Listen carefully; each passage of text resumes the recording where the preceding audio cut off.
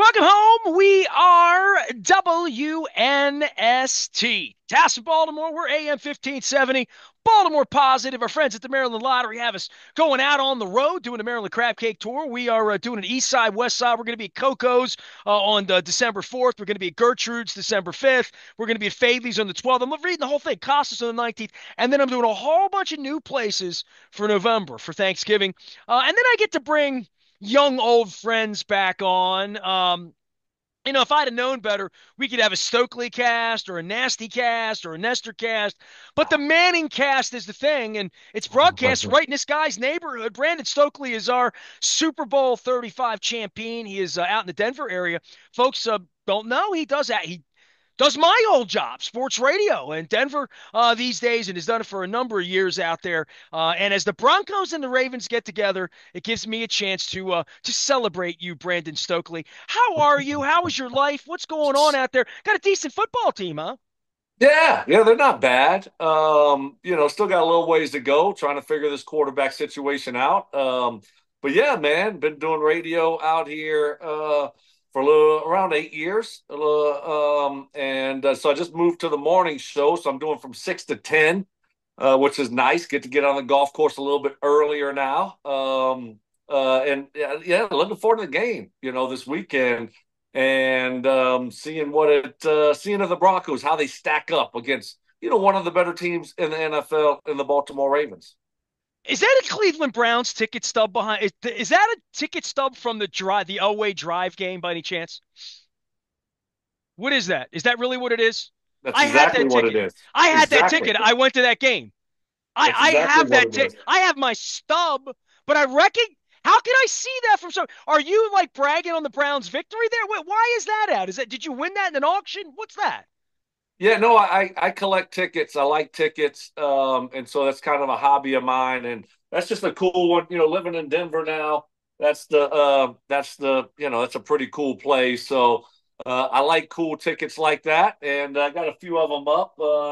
Let's see, I I'm got sure you have a Super Bowl 35 or two in there somewhere, there it right? is. Yeah, I was going to say. I saw There it mine. is. Mine is part of a huge collage in the old WNST studio with the front of the book, you and me eating crab cakes and doing all. Life takes us in funny ways. Did you know you were going to do sports radio? I mean, back when you were sitting out at the barn eating oysters with me. Oh no, absolutely not. Just didn't know what avenue I was going to go after football, and try to play as long as I could, and then it just kind of came out of nowhere. And so now I really do. I enjoy it. It's fun. Talk sports, and it's work a few hours a day, and get to talk sports. So it's not a bad gig. I've really enjoyed it. You say that, that's so flippant. 33 years in this, people think I work a couple of hours a day and just go golfing, right? Like, it's really, and I guess in your area, and we'll get to the Broncos in a minute, but like Dion's thing up the road's been something Yeah. for your area, right? Like, it's a real phenomenon because so many people, including my friend Chad Brown, and so many people played ball there or had some affinity for Boulder, right?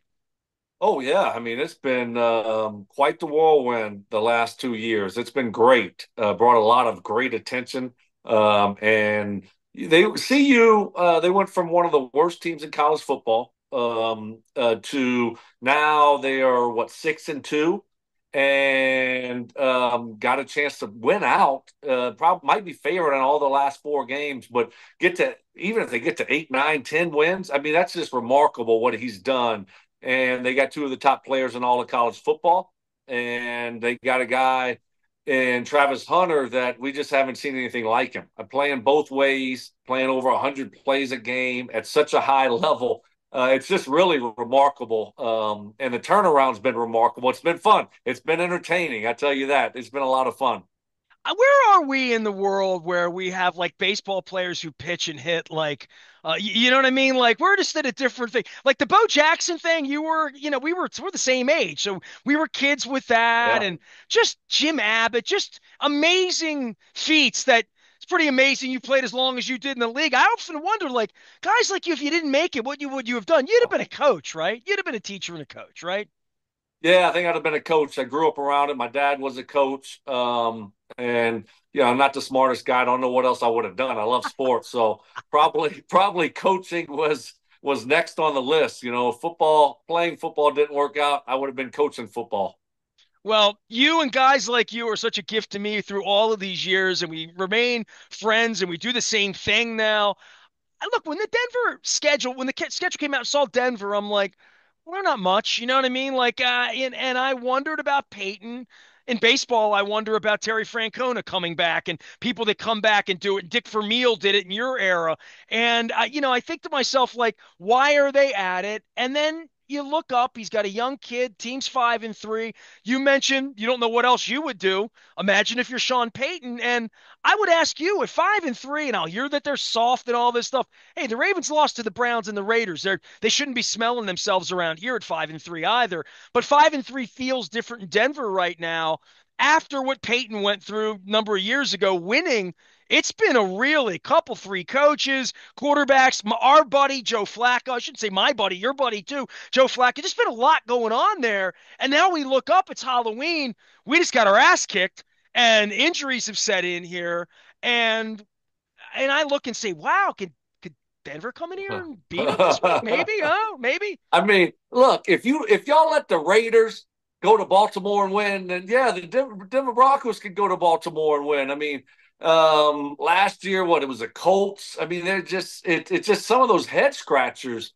One week Ravens look like the best team in the NFL, and the next week it's how do you let that happen? It's a long season, and I think the important part is playing your best football and stay as healthy possible at the end of the year. But certainly, yeah, the Broncos defense is a good defense, and over here we're looking at it as a test for that defense going up against two real dudes. They haven't seen anyone like Lamar Jackson and Derrick Henry all year. So what does this defense look like when you go up against one of the best offenses in the NFL? Because they've done a great job. They've carried this football team, trying to develop a young quarterback with not a ton of talent around him. Bo Nix offensively. So defense has been playing great, and they've been finding different ways to win the football game. They're a well-coached football team. And so, if you're the Ravens, if you don't give it away, it's going to be tough for the Broncos to go to Baltimore and win it. But that defense has been good, and they've been finding ways to get it done. The quarterback, young guy. I mean, not Peyton's thing at all, right? Like from Drew Brees on. I mean, that's what he had forever and ever. A new one style. Clearly, the Russell Wilson thing was different coming into it last year, and he's having some success in Pittsburgh as well. But that switch this offseason, and look, man, you're a guy who played in the league, but you can be as critical. I mean, you got a lot of Cajun rage, Cajun in you. When all of this is going on and they're getting their ass kicked, and the last couple three times you and I've gotten together, hadn't been a whole lot of good news to report around there because they haven't won a lot of ball games. Now all of a sudden, I mean, you're on the radio every day seeing this thing happen and saying, how's this going to work with a rookie quarterback? And how do we get to 500 halfway through the season? How do they have a chance to be a wild card? How do they have a chance to compete? Because you were on some of these sort of tweener teams that the media didn't think so much of, or you thought as well, they're not going to win a whole lot of games. But when you find the lightning in a bottle, and they're finding it in Washington right now, right? Yeah. When and the Bears as well, when you have a guy that can play a little bit and you play responsibly, and the defense can keep you in games, maybe they don't need to do as much if they're not making mistakes. Yeah, exactly. And the Broncos, since Peyton Manning left in 2016, 2015 is last year. It's just been revolving door after revolving door. They tried to draft a quarterback in the first round, it didn't work out. Then it was veteran quarterback after veteran quarterback, and it wasn't working. Went down the Russell Wilson road, and that certainly didn't work out here. And we'll see how it finishes there in Pittsburgh. But you got to find that young quarterback, and you got to develop them. You got to give them a little bit of time, and it's a hard thing to do. It's not easy. It's not an easy thing to do, and so hopefully everyone here in Denver is hoping that we found our young quarterback because it's not fun when you don't have a quarterback, man. It's hard to win in the NFL, and Bo's done a good job. He really has. It hasn't been perfect. He's had some things he's had to work through. But last week was his best football game. and it was against the Panthers, but he looked good. He was going through his reads, his progressions, his footwork looked good. And they got to help him out. The guys around him have to help him out, like with most young quarterbacks. Brandon Stokley is our guest. He is out in the Rocky Mountain City. He's up in Denver, Colorado, bringing the 5-3 football team in, a place he once played. And of all the dumb things I've ever said on the air, asking you if you watched the game you played in, it's right up there, 33 years. And you made a life there, and football is so important there, right? And seeing where they are and where the franchise has been, what do you make of Peyton? And what do you make of all of it? I mean, Bolin dying, different leadership, John Elway's role, Peyton's role, you guys living there and seeing it and being a breathing part of it, trying to put it back together in a place like that where there's just really high expectations, Yeah. but also kind of like a place where fans aren't going to go away. You know what I mean? Like they prided themselves in the 70s on not having unsold tickets and when people didn't show up. I mean, I've heard a lot of incompletes there. And as much as the Buffaloes, we brought that up and where that is, the Broncos are still a number one. And us, Kansas City next week, this is the kind of time where they bust at the old Orange Crush if they believe. If they believe. You're 5-5 2 weeks from now. We got a young quarterback. We're hanging in. Maybe he's this, maybe he's that.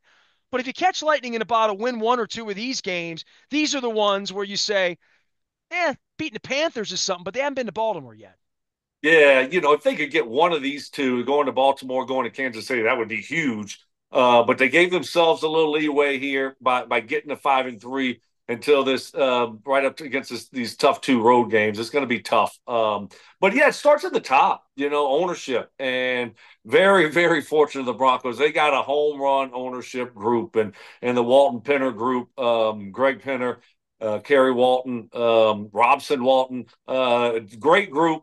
They're invested. They want to win, and they're putting money into the team, and they're investing in the community. So very fortunate there. You see around the NFL, and I was on a lot of all my teams had great owners. So I was fortunate. But you look around the NFL, you probably could look down the road there. A couple years ago at what if you don't have the right ownership, the right owner, what it could do to your franchise. So very I'm a fortunate. Baltimore baseball fan, dude. You think I've talked about it a Oh, there little you bit? go. There you go. No, I mean, and I Y'all are talk good about now, right? Y'all are dude, we good talk now. about it a lot. We talk about it a lot. Like, what we've been through here as a baseball. We had Ursay's dad here, right? I have my Baltimore Colts belt buckle over here, like you have your Indianapolis Colts ring over your shoulder, and it Right. means as much to me. And you mentioned going through ticket stubs and stuff. You and I will have a whole side conversation about collectibles and fun things that I've gotten back into my Houston Oiler thing a little bit from the old days because it's so defunct and they can't win, they can't lose this week. Like the Baltimore Colts can't win or can't lose this week. So Right.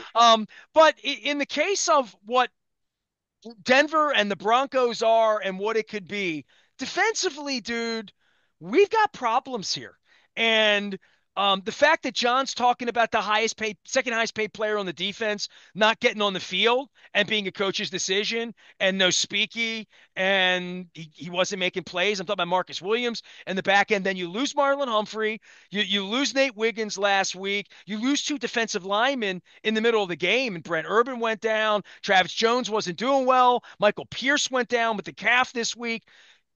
It's a different Oh, team when you start yeah. losing 3, 4, 5 players. When you're like smelling yourself with 4 wins in a row, 5 wins in a row. We're freight training the Bills on national TV. And to your point, I'm 5 days out on, oh man, the Ravens going to the Super Bowl. They're number one in the power rankings. Then you go to Cleveland and lay a steamer. A couple of guys get hurt, and you don't move the ball and you don't run the ball. And to your point, Broncos defense is a little bit more stout. I mean, I see this as a little bit more of a balanced matchup if you can keep Lamar in the pocket, if you can tackle King Henry.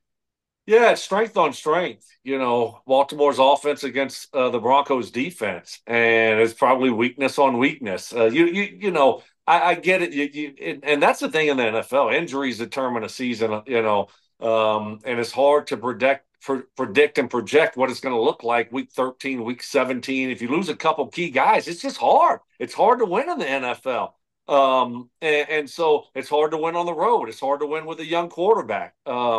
But yeah, I mean, you look at the matchup and Broncos offense, they don't have a ton of talent, playmakers around Bo Nix. So they're trying to win the old fashioned way. Make a few plays, don't turn the football over, and play really good defense. And that's their formula right now. But if you don't screw it up, if the opposing team doesn't screw it up, I mean, it's hard. It's going to be hard for the Denver Broncos to go on the road against the Ravens and score over 21 points.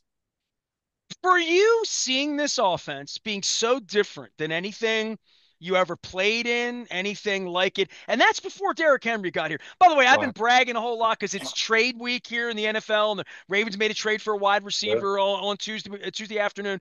And this time last year, Luke and I were going back and forth, and Luke, where every day we get after it and talk football around here, and I'm like, Derrick Henry changes his team. Derrick Henry, they'll win a Super Bowl. They'll be unstoppable if somehow they could have wrangled Derrick Henry out of Tennessee this time last year when Dobbins wasn't right and keep our buddy Anthony Mitchell, your teammate Anthony Yeah. Mitchell's boy was running and before he got injured and all that. I'm like, if they had somebody you really had to stop your hips as a linebacker and a safety and an edge guy coming in on Derrick Henry going that way, Lamar Jackson going that way, and but some Brandon Stokley cat, cutting across the middle, or Mark Andrews or whomever, Zay Flowers, pick your poison and Aguilar, pick any of those guys, and just saying, now you got to contend with some real ish, right?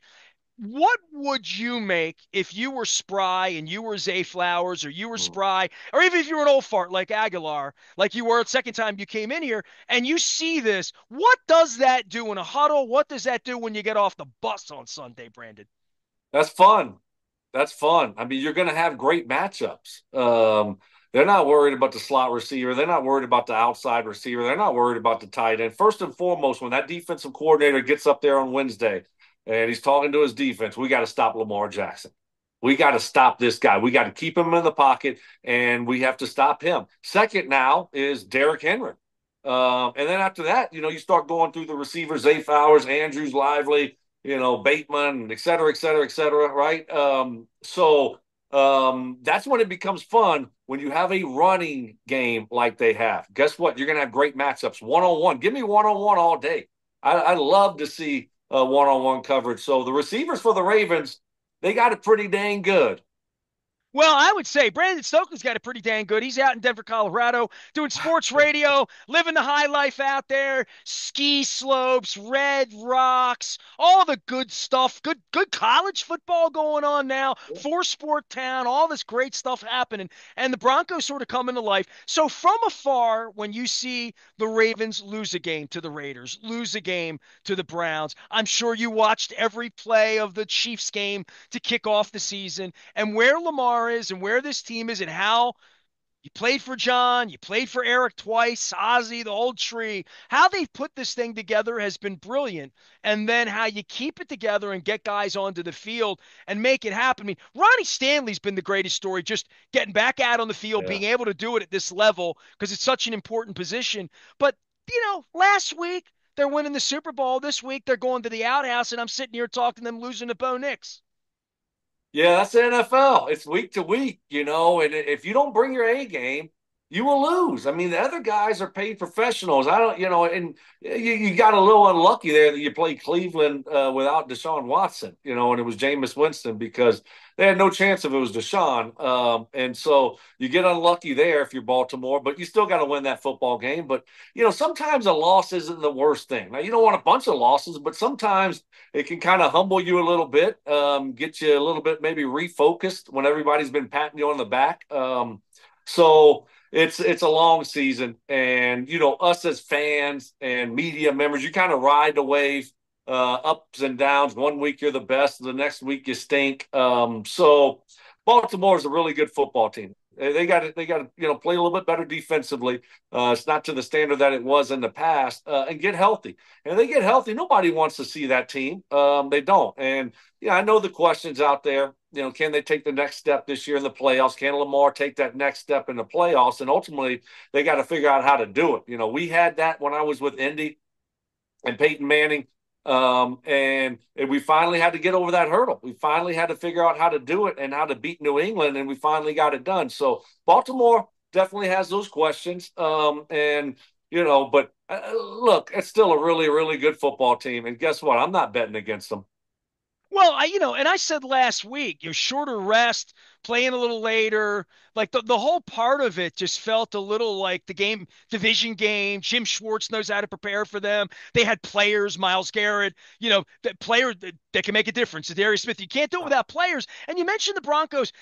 You and everyone's like, well, the skill position play.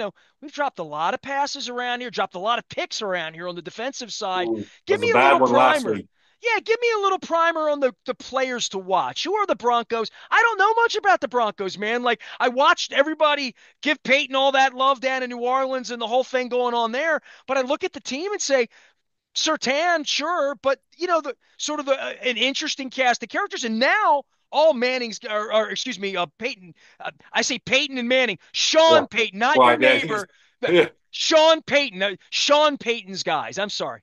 Right. Yeah. Well, offensively, you got Cortland Sutton, big physical wide receiver, runs good routes. Other than that, don't have much there at the wide receiver position. The running back spot now, their home run hitters, Jaleel McLaughlin, good running back, solid running back in his second year. And that's about it as a running back spot. Bo Nix, he's very athletic. He can make you pay with his legs. Now, he's not Lamar Jackson. They will have some design runs for him. And when plays break down, he can make you pay for it. And he's done a nice job of that through the first 8 games of the season. Defensively, they got just a solid group. Got a good defensive front. Zach Allen came over 2 years ago. This is his second year with the Broncos from Arizona. Really good interior lineman.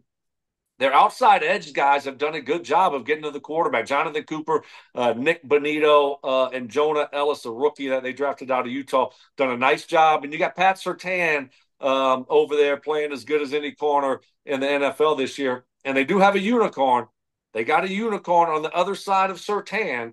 And I thought I made that unicorn extinct back in 2000 in Super Bowl 35, but the white cornerback has returned. The white, yeah, I know, I know. Son of Jason Sehorn or I, related to him? not sure, but we're still doing some DNA testing. I think the white cornerback has returned, and Riley Moss, he is balling. Really, really good player, tough competitor, can run, can jump, great athlete. So he's done a great job in his second year out of Iowa. So just a really good group that plays hard, plays good team defense. Brandon Stokley is our guest. He is a Super Bowl, not is, always will be a Super Bowl 35 champion. Not was, is, always will be. And out in Denver as a neighbor to Peyton Manning. All right, a couple things to go through. You guys have Kansas City next week. We get Cincinnati short rest on Thursday night, kind of. And Cincinnati, they're another one that knows how to prepare for Lamar, seeing him and like all of that, season falling apart for them. But the Mahomes thing, you guys going to see him next week. We see him in our nightmares. Lamar sees him in the kryptonite, like all the part of that. You had that with Brady. You also sort of had that with Peyton Manning a little bit because nobody else could beat him. When you have that guy, it's just what do you make of the next level of now that you're a generation out of football to see this kid doing this again, where you always say like it's too hard to be Michael Jordan. It's too hard to be. You can't win three. You can't win before you're 30. No way. He's doing it. Yeah, it's been impressive. Early on, they had weapons around him, and you look at Kelsey in his prime, Tyreek Hill, and all of a sudden they remade that football team and trade away, one of the fastest and toughest guys to cover in the NFL in Tyreek Hill, and they just keep doing it, and it's really remarkable. Now their defense is really good, and they played really good over the last few years, but what he's able to do when it matters the most, the guy just finds a way to make a play. Right? It doesn't matter. It can look ugly for 3.5 quarters, but it seems like at the end of the football game, he's going to find a way to make a play to win the game. And that's what special players do. And I think the great thing about Mahomes to me is he doesn't care about stats. He really doesn't. It's nice when you've had a lot of great stats and you won a lot of Super Bowls. I think it's easier to operate that way. But he's a team guy. His teammates love him, and he just goes out there and wants to win. Doesn't care about stats. Russell Wilson's team's 6-2, and they're in first place. And my boy Mike Tomlin's a witch, right? I mean, I don't know how they do it, but could you have? I mean, as crazy as you might think 5-3 for the Broncos are in your own market, or as crazy as we think 5-3 is here, because everybody's the bar's higher here. The Pittsburgh thing and the second life, third life for Russell Wilson, I should say at this point. Astonished by that, or no, not at all? Just wrong guy, wrong team last year. No, I mean, we'll see. It's 2 games for Russ. That's it. What, Jets and Giants. So it's not like he's beaten top tier teams right now. So we got to put in perspective a little bit. Now he's played well. He's done. But the first quarter and a half against the Jets, they were booing him off the field. We can't forget that. But he's done well. And I always thought that would be a good fit for him. They play great defense. They got a good running game, and they're not going to ask him to make a lot of plays. So just play within the confines of the offense, and you'll be fine. I don't know if he's been humbled over the last couple of years that were when he was with the Broncos. Just right, it wasn't the right fit. Obviously, with Nathaniel Hackett last year, if you look at his stats last year, stats were actually pretty dang good. Didn't turn the football over, didn't throw interceptions, and threw for up 28, 29 touchdowns. So he I think if you put him in the right system, he can still play good football. And I think Pittsburgh, obviously, they know how to win, and they gotta. It's like the Ravens. They just keep on doing it every single year. Well, I tell you, I'm a Monday Night Football watcher, going back to Howard Cosell and wanting to watch those Oiler jerseys and Dan Pastorini and Earl Campbell and Billy White shoes dance in the end zone back when I was a kid on Monday Night Football. But this Manning cast thing, I don't watch it a lot, but when Flacco was on, I put it on. When Dad was on, for because I've had them all on my show. I know Peyton this much. I still think like you hang out with him 3 days a week, and you guys are like really good friends. Last time I checked in, I don't know if you are or not. But do you watch the Manning cast? I need to ask. I mean, he doesn't listen to the show. He'll never know. But do you watch the Manning cast? Well, we're having a sleepover tonight at my house. Next week's going to be at his house. So, yeah, we don't only hang out. We sleep over and we cook for each other and do all of that. No, I see him. It just depends. He's a pretty busy guy. Nestor, right? I I mean, know, but you the guys were, guy is. I mean, you're in the Manning brotherhood. You're like a nephew, like a yeah. cousin, sort of, Well, I'm right? the long lost brother that, or son. I'm the long lost son that Archie never had. He tells me that every time I see him. Right. I mean, that's what I know how I'm the close you are. athletic That's kid why that I'm he saying, always. look, if one of my best friends was doing Monday Night Football every week, I don't know that I'd be committed to watching it. You know what I mean? Like, I might watch Joe Buck just to get away from him a little bit. My wife would. My wife Yeah. doesn't listen to the show. Yeah, well, Archie, like I said, was he tells me that I'm the athletic kid that he never had. So I always appreciate that perspective from him, and he's awesome. But He's your look, favorite Manning, probably, right? He's everybody's uh, favorite Manning, right? oh, without a doubt. Olivia, maybe Oh, Olivia. Yeah. yeah, without a doubt. Archie's the man. Love that guy. Um, no, I watch it when when I'm around, I watch it. I don't love the guest. Honestly, I like when it's Eli, Peyton, and if you want to put Bill in there, put Bill in there. That's fine. I like their humor. I like to get their perspective of things. I don't really care about whatever comedian you're putting on there. That's not why I'm watching it. I want to watch some football and I want to hear their thoughts. And I think they do a really good job of it. I did make my cameo on there a couple weeks ago, which was fun. I was a prop now, so he was talking about the back shoulder throw. So I was the receiver that he was throwing the football to. So that's the extent of my Manning Got your cast. 15 seconds instead of 15 Yeah, minutes. Hey, that's fine. I mean, you look, hang on for as long as you can of being an honorary Manning member. You'll always be an honorary Baltimorean here and always be a Super Bowl 35 champion. We love Brandon Stokely. You got to get back to your Denver thing. I will see you on the other one side. I hope we thing. get Hey, together sometime soon. so a kid that I coached in high school for 2 years. Well, maybe it was one. He was just 1 year there. Roger. Rosengarten. Yeah, Got it. Okay. I have He's trouble the right pronouncing. tackle. We'll have an eye on him Yes, on yeah, Sunday. that is my guy. So y'all take care of him. over there in Baltimore. That's my guy. I saw him a bunch this Coach summer. Brandon, Coach And Stokes. All right. yeah, well, I wish I wasn't really coaching him. He was awesome, and he's a great guy. So I'm always pulling for him, and see him out there playing a little bit, which is good to see. So y'all take care of him, all right? All right, you and me in Red Rock soon. Brandon Stokley, I'm Nestor. We're WNST AM 1570. Tass in Baltimore. We never stop talking Baltimore positive.